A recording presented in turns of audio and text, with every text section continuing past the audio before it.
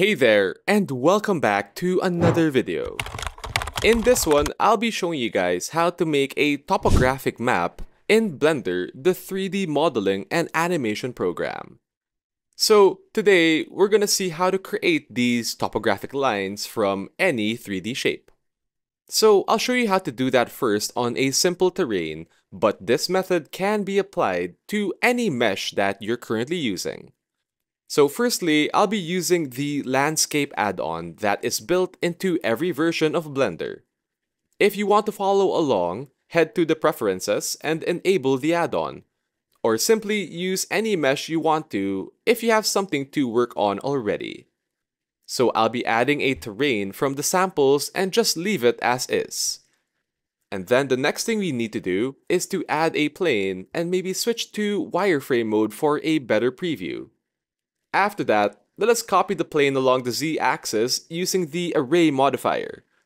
So select the plane, add the array modifier to it, and put the modifier at the constant type rather than the relative. And then in the distance value, change the z-axis to any amount that you see fit. And then just simply increase the count until you cover the entire mesh. One thing to pay attention to is the plane's scale. Just try to match it with the mesh area as much as possible, and don't make it too big or too small. And then for the next step, we'll be using the Boolean modifier on the mesh terrain that we currently have. I'd recommend to make a copy of your mesh before you do this. And then once you add the Boolean modifier to the terrain, put it on intersect mode. You can read the difference between each type of the Boolean modifier, by the way. And then, you can also put it on a fast solver since we need only simple lines and not details. And now for the intersecting object, just choose the array. So you should go now and apply the array modifier and then assign the plane copies in the Boolean object. And there you have it.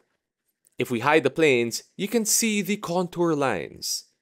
And then with this, we can proceed to convert it into curves, then add some depth to it with the curve geometry settings. Oh, by the way, before you render this, you can enter edit mode and clean any extra vertices that you don't need. Once you're done with all of that, place a camera in the scene and maybe use some light with it, or use an emission material to let things in the scene. And then just render it normally. For some additional information, a similar method to this can be used in making parametric furniture. And then now, at the end, you can also go the other way and make topography lines into a mesh by using the Loft tool, the Shrink Wrap modifier, or use the OSM add-on. And that's really all there is to using this method to make topographic map lines in Blender. Thanks so much for watching, and don't forget to like this video if you feel like you learned something new. And if you enjoy content like this, don't forget to subscribe. Thanks so much for watching again, and we'll see you guys in the next one.